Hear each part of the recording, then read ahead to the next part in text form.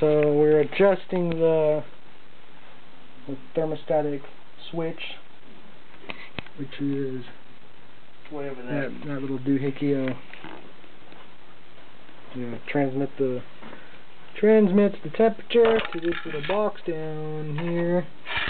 Tell them that. Why don't you tell them? Shut up.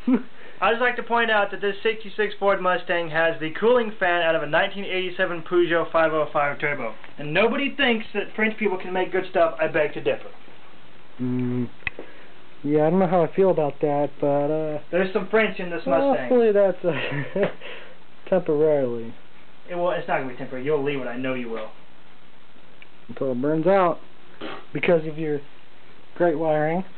But, yeah, why don't you demonstrate once more how this fan works using the adjustable temperature knob. You're the one that bought the wrong inline fuse. So if it burns up, it's going to be your fault. Okay. Fan is activated.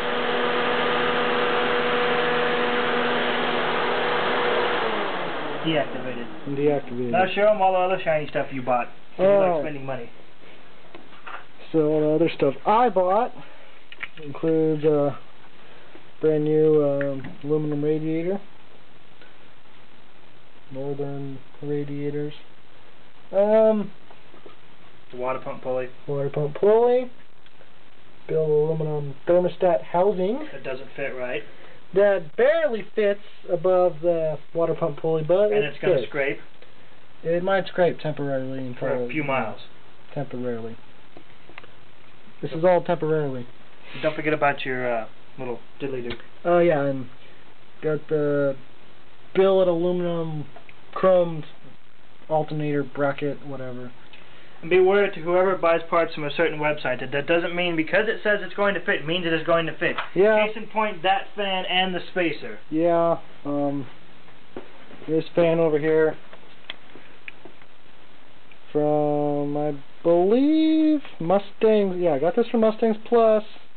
Doesn't mean it fits. And using it in conjunction with my new aluminum radiator and billet water pump pulley, did not fit in between that little space. Frig, no, it did not. Neither did the stock fan. The stock fan had even less clearance, so we decided to do an electric fan. With about 2 inches right in front of the water pump pulley, and the only thing we could do was electric fan as a pusher in front of the radiator. It barely fits. It barely fits. It's pushing enough air, hopefully, to cool this engine off, and it should run pretty good. So, alright, now shut the camera off and let's finish this. Before my battery dies, this is it for now.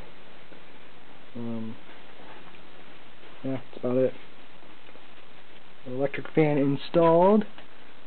We'll get another video when it's all done and cleaned up and running, and the fan is actuating on its own.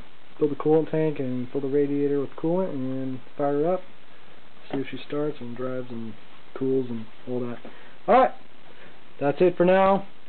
This is Tommy, I'm Nick. Thank you for watching. Goodbye.